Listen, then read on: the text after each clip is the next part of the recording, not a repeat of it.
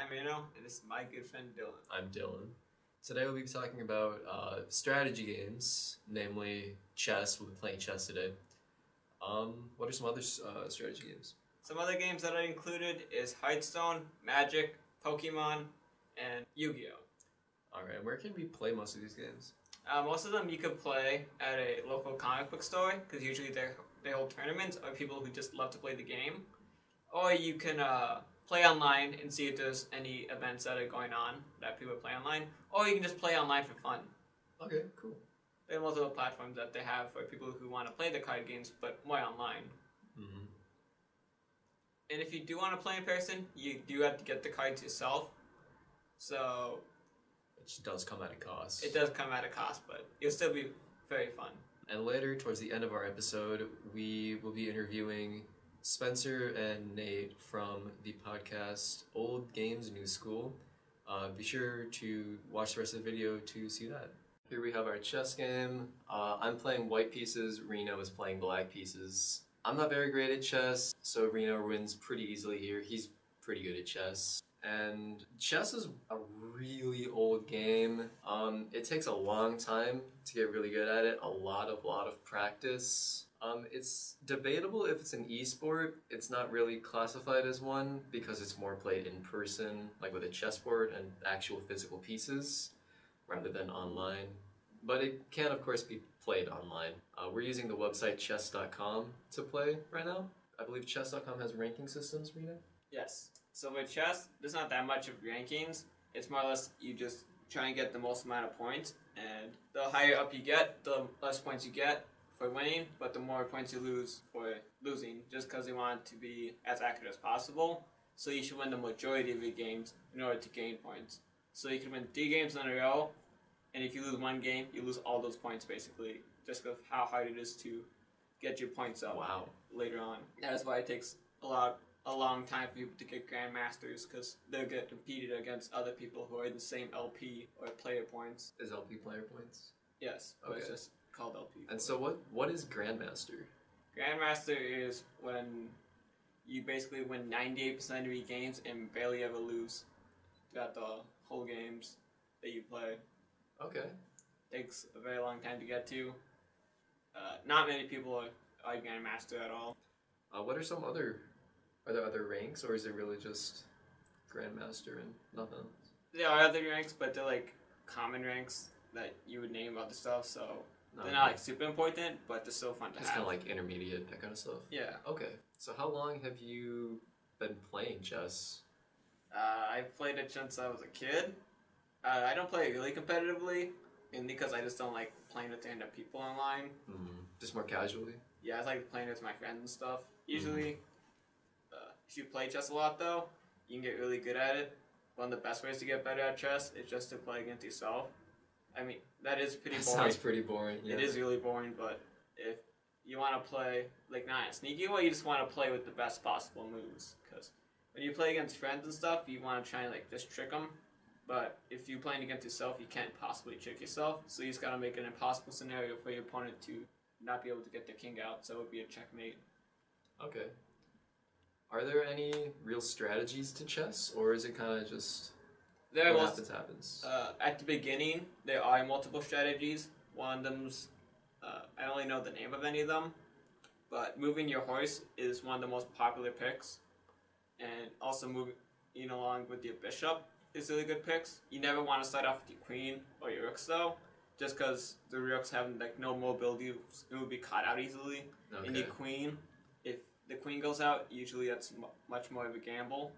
But also some people like to do queen trade, a clear line to the other queen, and since your queens will always be like in front of each other, if you kill their queen and then the king kills your queen, then you just play the game without any queens.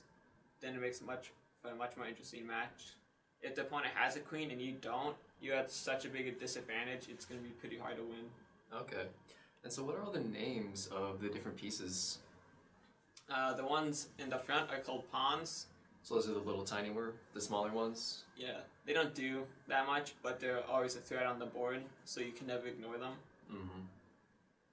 Because they prevent most of your plays at the beginning of the game, because there's so many of them, and they can kill anyone. along with everyone else. Knights, they're the horsies.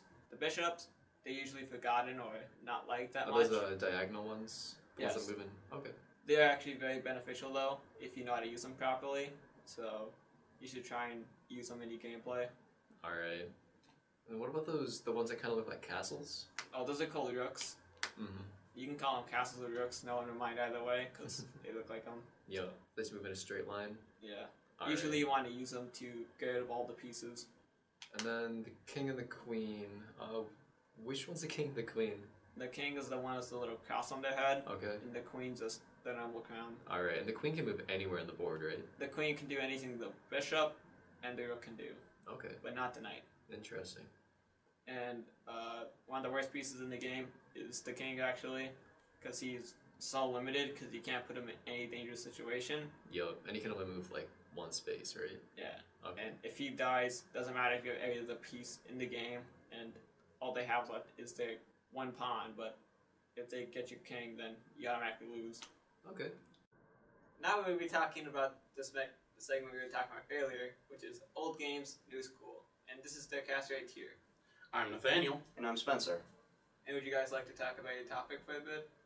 Our topic, or The podcast, basically, that Yeah. you want to... All right, our podcast is mostly about describing the history of video games and what really matters and what makes a video game. we also usually banter upon our favorite parts of the specific topic that we talk about in that episode. What games have you guys done so far for your episodes? We haven't really done games. We've done more of features for video games, but one that we kind of talked about a lot is Skyrim. Yeah. So what do you guys mainly talk about in the topics? What was the first episode about? The first episode we did was, I believe, the actual history. The actual history of video games, where we went over like the first actual arcade machine. It wasn't exactly a video game, but Where it started. it was kind of a math game. Like it's called NIM, and it's a game about picking groups of objects, and it's a bit complicated if you weren't able to see what it is. But once you're able to see what it is, you'd understand a little bit more. Okay. Okay. And later into the episode, we went on about the first actual video game, which needed to be played on a computer that was the size of a large vehicle. Yeah, well, it was scary. What game is that? I believe it was space. It was something space-themed. Yes, it was definitely a space-themed game. That's what most video games were back then. Yeah. I know which one you're talking about, but I just don't know the name. Yeah, it slipped my mind. It was so long ago that we recorded that. Yeah. And our second episode, we went over, It was supposed to be map design, but it got turned. we talked about map design for the first, 3 minutes. And then it went to Skyrim. Then it hit Skyrim, and we just kept talking about was- Skyrim. It worked, though. It was actually It's really got a good map. Yeah. Yeah, Skyrim's, it's a famous map. You say, a random Skyrim location, someone will go, I know that. Yo, it's a great game. I love the game. Yeah. Definitely revisit it for its 10-year anniversary, just to, live back those 10 years. It's been 10 years since Todd Howard ruined my life. And do you guys have any competitive type games? That I play Rocket League a lot. Mhm. It's got a competitiveness built into it, but I just take it casual. And another game I play that would be considered competitive is Pokemon, but that's not. It's hard to get into the competitive scene of that. All right. How about you, Nate? I've played a lot of Rocket League with Spencer here, but it's never really been good gameplay. It's more been Really I'm casual, messing just around messing around. and making him and his brother mad. No, you're making my brother mad. I'm the one who laughs at it. And other than that, I've played a little bit of League of Legends, but Okay. beyond that, nothing much. Your Honor, death. And that concludes our episode. Don't forget to check out Old School New Games. Old games, new New school. Old Games New School on the Creative Communications. Where do you guys post your podcast? It's on Spotify. It's on Apple iTunes. It's literally anywhere. It's a podcast. Alright, don't forget to Mhm. check out the Old Games New School podcast on Spotify and YouTube, other places like that. Just follow the Creative Communications. You'll see us around. Yep. Thank you.